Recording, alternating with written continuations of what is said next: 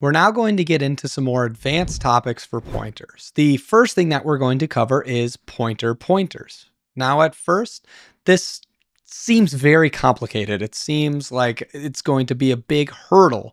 But when we remember that pointers are just a value that is an address, right? Just like 1234 Sesame Street, that's a value, but we know that it actually is pointing to some other location. A pointer just happens to be an address that points to another address. In the following example, we set up two values, v1 and v2. And just like we've been doing, we're going to set up a name, address, and value for each of them to help us mentally work through what's going on. The first thing is that we have v1, and we set that at some address like 4. Okay, it's sort of our beginning address. You wouldn't want to say 0 because that would be null. So it's some address like 4. Obviously, it's going to be a big address later. We'll set that value to 1 so that we can remember v1 for value 1 is that. Do the same thing for v2. Now we're going to get to our first value. That value is checkpoint. And this is what we're going to use along the way to sort of check in to see, after we evaluate certain expressions, what values we get. So first we're going to create a pointer that points to v1. And so of course we're going to set that as the value 0x04, right? Because that's pointing to that address, right? So that's pointer just pointing to v1. Now, if we make a pointer,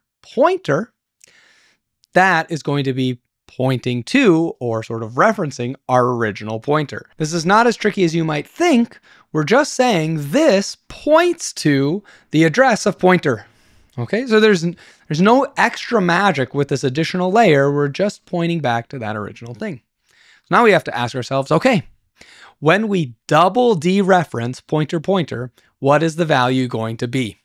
We can use the same tricks that we've been doing before, where we trace through our addresses and eventually get back to 1. When we get 1 here, because we're going to say, aha, we've got a pointer, we go to pointer, we dereference pointer, get back to 1. But what happens when we change pointer to now point to v2, right? So its new value that's stored in memory is going to be 0x08. Right? We're changing what the value of pointer is. And so now when we trace through and we sort of do our analysis, right? We're starting down here at pointer.